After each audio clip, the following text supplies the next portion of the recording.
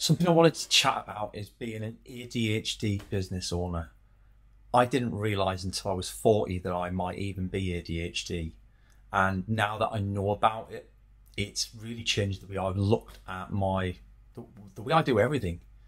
The way I do everything. Every single common fault that I've ever had pointed out to me by management, by colleagues, by peers, it all boils down to the fact that I didn't really understand myself. And I'm willing to bet that there are a ton of people out there, including you, who are in a similar sort of boat for one reason or another.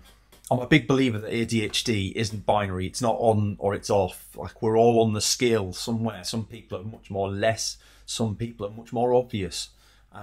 Just because you're not obvious doesn't mean you don't have a high degree of ADHD. It just means you exhibit it in ways that people don't really notice.